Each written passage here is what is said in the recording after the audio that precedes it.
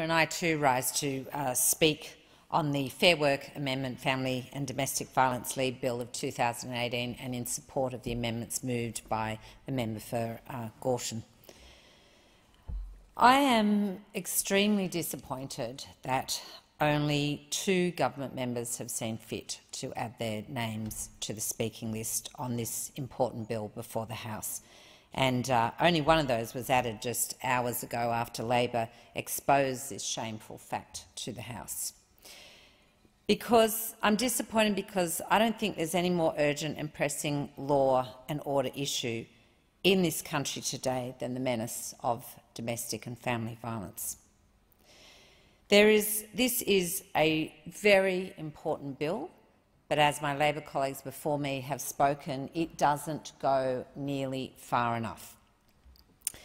And it falls well short of the 10 days paid family and domestic violence leave that the women in this situation need in order to give them the best chance of escaping a violent relationship. Approximately 1 in 4 women, or 2.2 million women, and 1 in 13 men have experienced violence by an intimate partner since the age of 15. Today in Australia, like any other day, police will respond to over 700 cases of domestic violence. And 1 woman is killed in Australia by a partner or an ex every single week. Already this year, 63 Australian women have died due to violence. We have already well exceeded 2017's history of 54 deaths, and we are still 1 month out before the end of the year.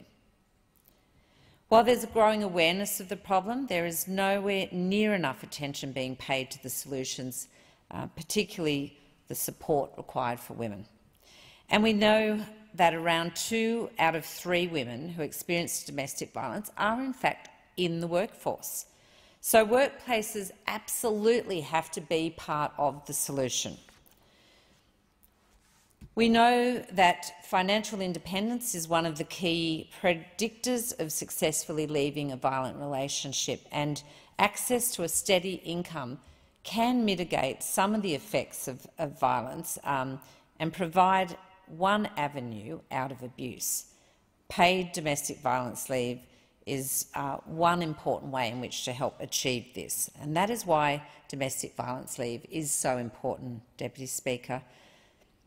Leaving an abusive relationship can be costly.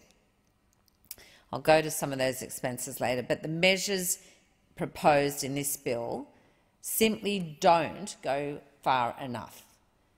I mean, it's of no surprise that when this government seeks to amend industrial relations laws to accommodate something like domestic violence leave, that they couldn't bring themselves to get it right. Unlike the Labor Party, which has been in consultation for 2 years across Australia with women, employers, peak bodies and organisations who have been working, who are either experiencing this in their own places or working in frontline services helping to assist this, the government hasn't put in those hard work yards. They're trying to play catch-up now, putting this bill in the House, but they haven't done their homework properly beforehand. The ACTU, in fact, placed the total figure or the costs of escaping a violent relationship at something like $18,000. So that's what we're up against, Deputy Speaker. And this bill was, of course, not prompted by a sudden change of heart or a revelation to members opposite.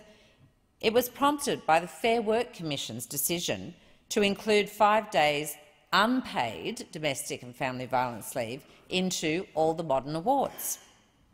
This became active for 2.3 million workers on awards from August of this year. The government's proposed legislation will amend the National Employment Standards to extend this provision to all employees.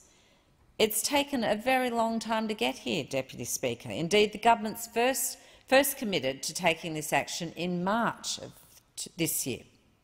So why are we only talking about this in November? Since then, we've had almost some 14 sitting weeks and tens of bills, dozens of bills that the government have considered far more pressing for this House to deal with that have been coming before here. They have not prioritised women fleeing domestic violence in this chamber till now. Labor supports this bill in principle. Indeed, it was Labor that first committed to deliver family and domestic violence leave back in 2017.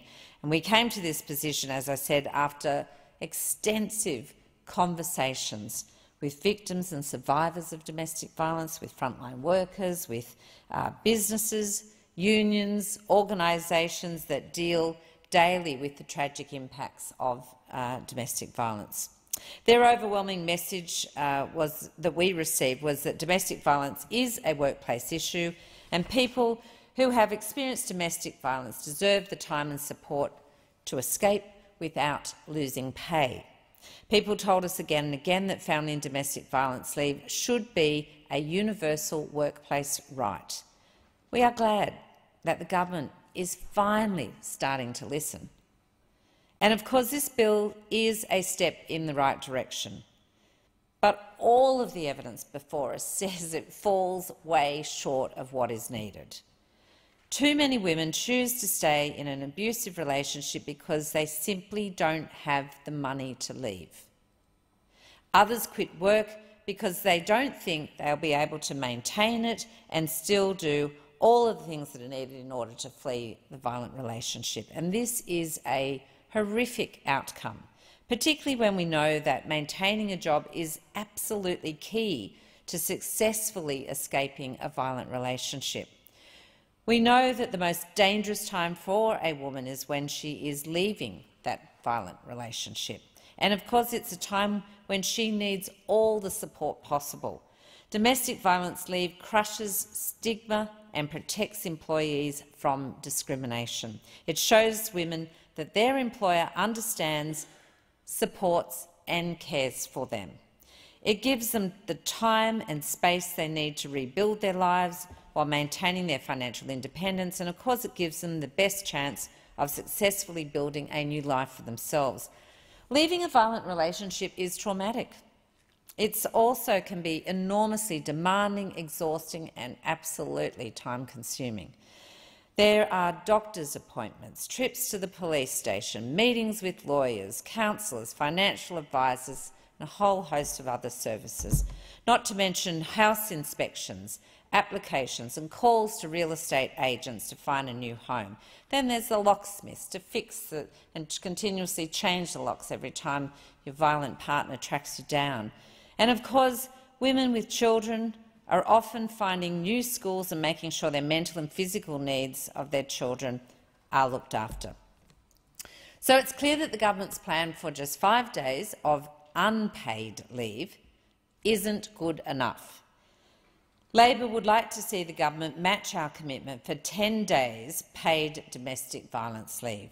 The cumulative stress of finding a safe place to live, seeking out legal advice, accessing counselling services, medical treatment should not be exasperated by the fear of losing your job or indeed the financial hit of the loss of income because of days having to take off work.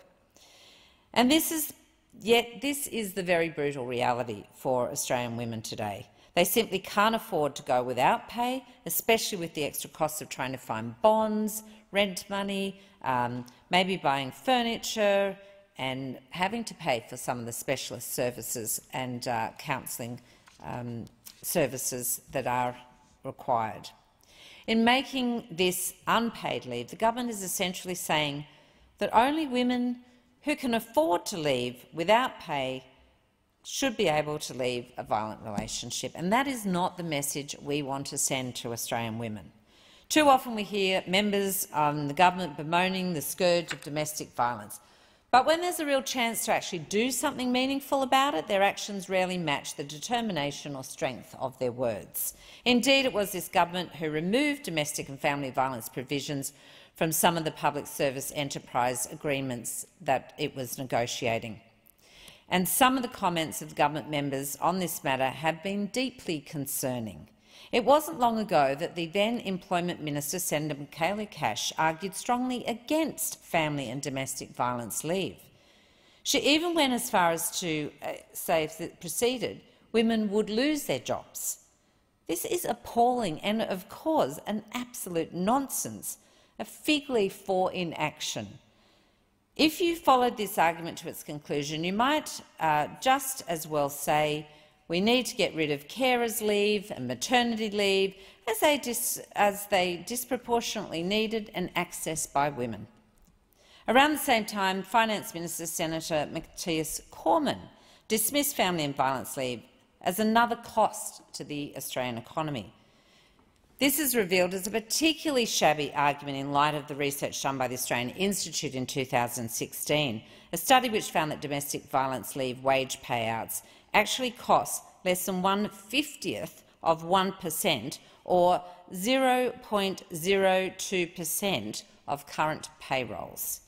And even then, these costs themselves are likely to be totally offset by the benefits to the company that they'd receive in terms of reduced turnover and increased productivity. Without this provision, we know that some women are actually leaving work entirely when the pressure becomes too much. And I know this from women who've come to see me in my electorate office, Deputy Speaker. By providing this extremely modest support, employers maintain an employer rather than going through the expensive and time-consuming process of hiring and training a new person. They're likely to be rewarded with a loyal, committed staff member who appreciates the support they have been given. It is worth noting at this point that the private sector is well ahead of the government when it comes to this issue. In fact, there is a terrific roll call of big household names that have already instituted paid domestic violence leave. I know my colleagues have mentioned before, but companies like Telstra, NAB, IKEA, Qantas and Virgin are leading the way in supporting their staff. In fact, there have been over 1,000 agreements with at least 10 days of paid domestic violence leave approved under the Fair Work Act between the beginning of 2016 and the middle of 2017. And this is because these businesses know that it's not only the right thing to do morally, but it also makes sense economically, despite the nonsense being peddled by the Finance Minister. In fact, there is a cost, but it's for the inaction. Indeed, anything that discourages a woman from leaving violent relationships not only hurts her, her children and her community, but it has great, broader economic impacts for our nation. In 2016, domestic violence was estimated to cost the business sector $1.9 billion. But it's not just business that's moving to enshrine family and domestic violence leave. Indeed, Queensland, the Australian Capital Territory and Western Australian governments have all implemented 10 days paid domestic violence leave. South Australia offers 15 days and Victoria has 20. So every Liberal state has now enshrined paid domestic violence leave, and it's not just Australia. In July this year, New Zealand also agreed to guarantee 10 days paid leave for workers experiencing family and domestic violence.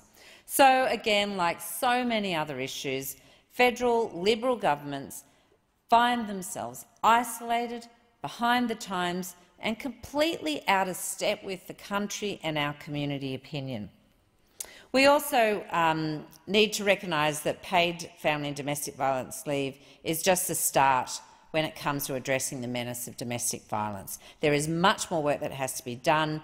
Labor has a long-standing commitment to invest additional $88 million for a new safe housing fund to increase housing options. We've also committed to boosting legal aid funding by $49 million to meet the increased demand on services resulting from changes that banned the cross-examination laws in family court. I applaud the recent announcements of last week and commitments from a future Shorten Labor government, if elected. And indeed, in my closing remarks, whilst this bill is a step in the right direction, as I said, it's nowhere near Labor's commitment, and it falls well short of what our victims and survivors of domestic violence need, and all of those who work in frontline services. I'd like to pay special tribute to those in my electorate like Nova for Women and Children, Jenny's Place, Trisha's House, Hunter Women's Centre, Got Your Back Sister, These are the women who are working tirelessly to end the scourge of violence against women and children.